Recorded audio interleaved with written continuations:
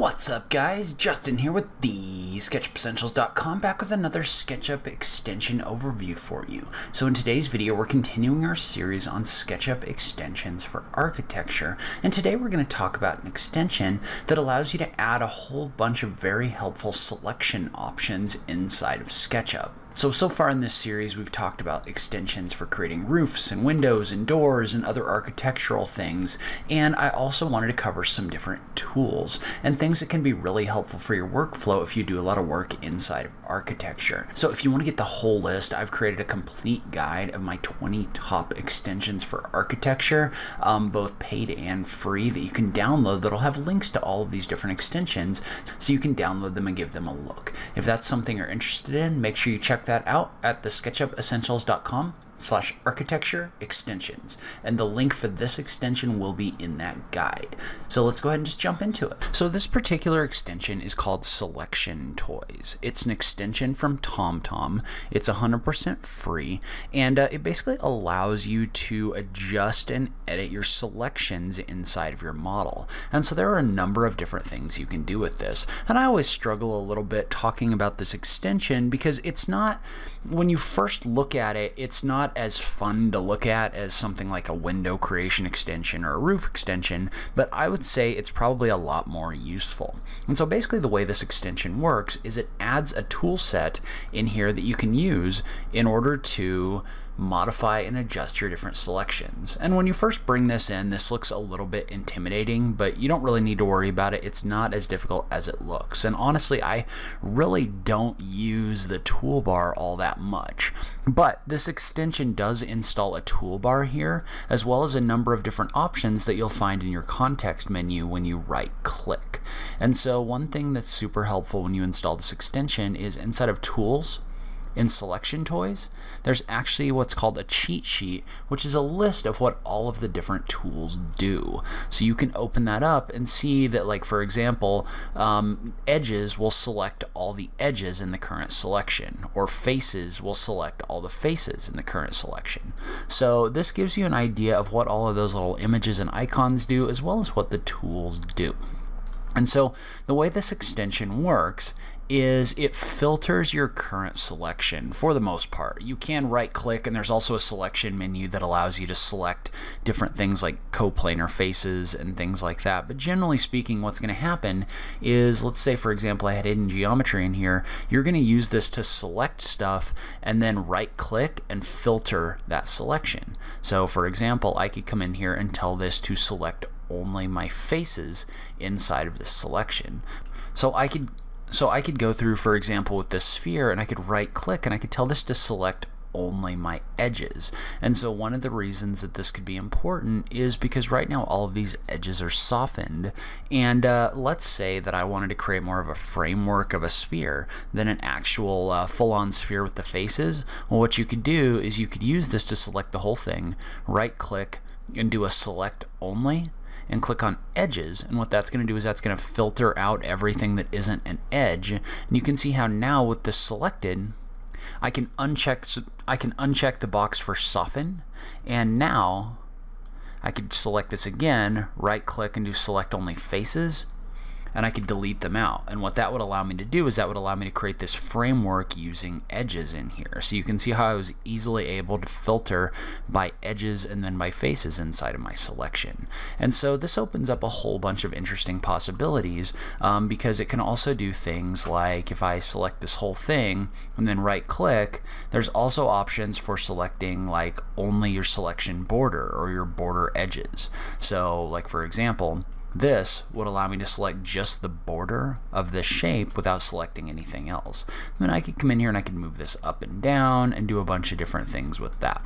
So you can also use this to filter out things like I could come in here and I could right click and I could do a select only, and I could select only my softened edges. And you can see how now I can just select these softened edges that are running this way, and then I could unsoften them if I wanted to, which allows me to do a bunch of different things with the geometry. But it just basically gives me the option to select and deselect based solely on what I want to select and deselect by.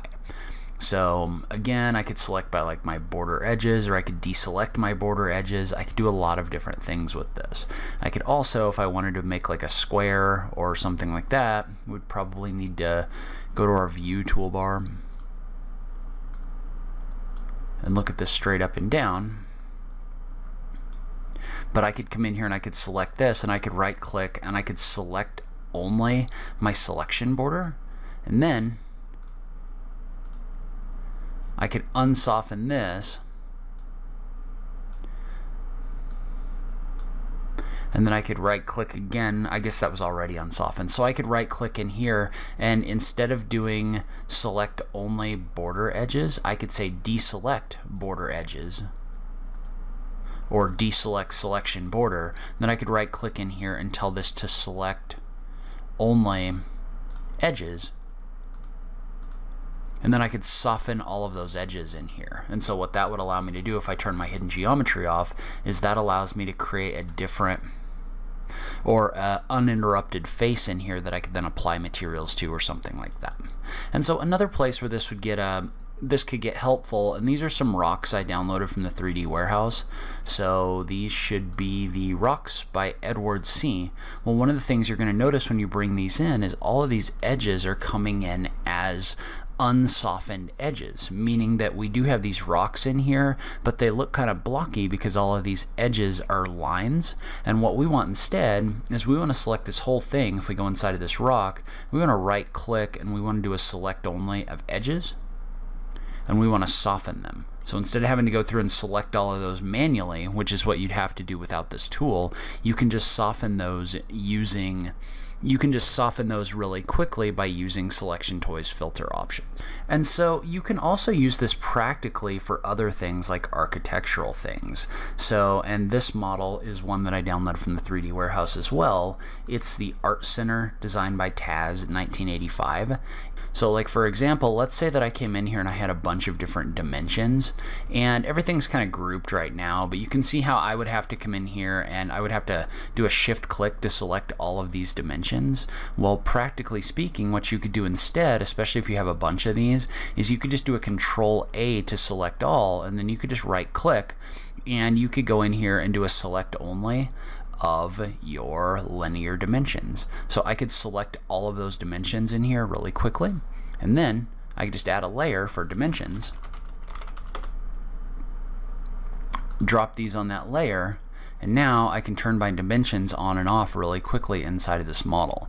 So there's a lot of practical applications in here as well. So you can do a lot of like right click, and you can select like active with same material. So if you want to select just a certain material in here, you can right click and you can do that.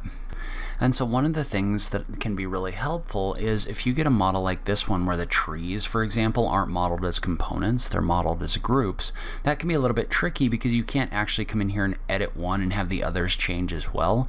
But what you can do is you get this context menu where you can right click on a group, and under group copies you can click on the button for select all or select active from the same layer, and that's actually going to select all copies of that group. So that's actually going to find all of the copies of that tree, and you can see how a couple have been modified so it didn't find them.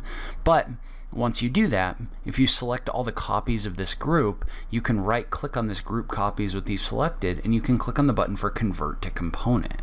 And so what that did is that came in here, and let's say I came in here and shrink this a little bit, you can see how now all of those trees that we had in here are now components, meaning I can come in here and I can make copies of these. So instead of you having to come back and either replace those groups or do something like that, this gives you the ability, if you place a bunch of copies of a group and you meant for it to be a component, to actually convert that into a component. And so another thing I could do is if you have a model like this one that has some group geometry and some raw geometry, a lot of the time you don't want the raw geometry to be in here as raw geometry, because what happens is your faces start merging and it becomes kind of a mess. So what you could do is you could select this whole thing like this. You could right click on it and you could use the deselect option to remove all groups, and do deselect again and remove all components, that's going to leave you with the raw geometry inside of your model. Then you could come in here and you could actually right click on this and you could group all of this so you don't have to worry about this merging with the other geometry. So this just gives you a lot of different options for different things you can select and do inside of SketchUp. So that's where I'm going to end this video. Leave a comment below. Let me know what you thought. Are you using selection toys? What are some of the things that you use it for? I just love having that SketchUp conversation with you guys. If you like this video, please remember to click that like button down below. If you're new around here, remember to click that subscribe button for new SketchUp content every week. If you like what I'm doing in this channel, please consider supporting me on Patreon. Every little bit helps, even if it's only $1 a month. So make sure you check out that link in the notes down below. But in any case, thank you so much for taking the time to watch this. I really appreciate it, and I will catch you in the next video. Thanks, guys.